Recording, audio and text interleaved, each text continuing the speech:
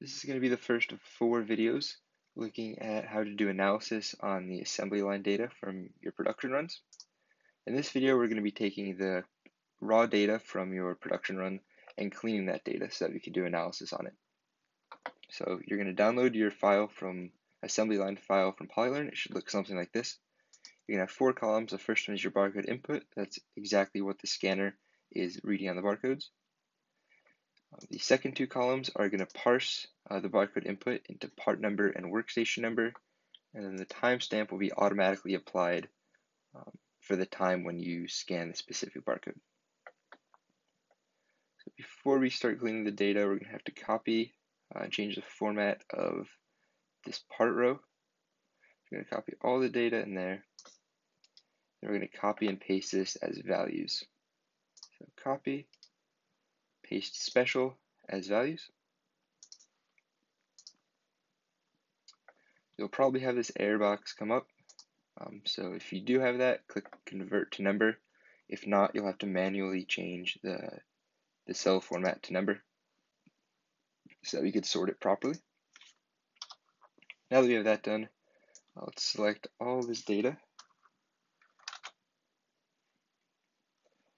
We're going to copy that and put it into a new sheet.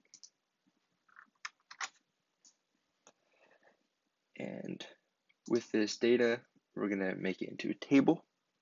This table already has headers, and now we're able to sort through this data and filter it. We'll call this new sheet cleaned data.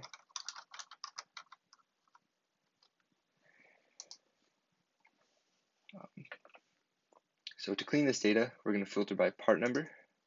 So let's start with part number 1. Now you can see with part number 1, there's going to be 2 scans at workstation 1. One of those is before the operator starts working, and the second scan is after the operator completes their part. So it makes sense, there should be 2 scans for each workstation. And it looks good for workstation 2, 3, 4, and 5 as well. So let's go on to part 2. Again here, there's 2 scans for workstation 1, 2, 3, 4, and 5. So let's look at part 4, since I know there's a little issue with that one. Here there's only 1 scan for workstation 1. That means the operator forgot to scan the part either before they started working on it or after they completed it. We're not really able to tell, and we're not able to extract any information from just a single data point here. So we're going to go ahead and delete this row. But workstation 2, 3, 4, and 5 look good.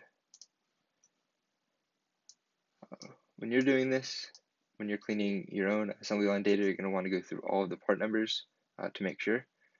We'll jump around since I know there's issues with a couple specific data points. So let's look at part 12. Here there's 3 scans for workstation 1. 2 of them have the same exact timestamp, meaning the operator inadvertently scanned the barcode twice when they were scanning it.